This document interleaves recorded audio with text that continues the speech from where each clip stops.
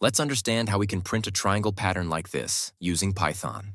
In this triangle pattern, you can see that we are printing across 6 rows. So first, we need to define the number of rows by setting rows equal to 6. Then, we'll use a for loop to handle these rows. Now in this pattern, we have 2 things to print: spaces and stars. To achieve this, we'll use 2 nested loops inside our main loop, one for printing spaces and the other for printing stars.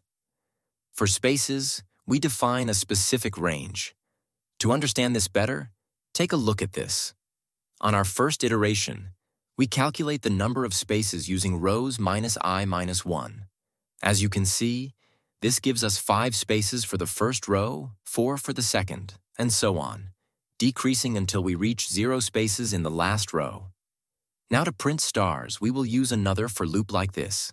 Here the range is set to 2 multiplied by I plus 1, which controls how many stars are printed in each row. Here you can see on the first row it prints 1 star, on the second row it prints 3, and so on. Finally, adding an empty print statement ensures each row moves to a new line, forming the triangle correctly. When we run this, it prints a perfect triangle pattern.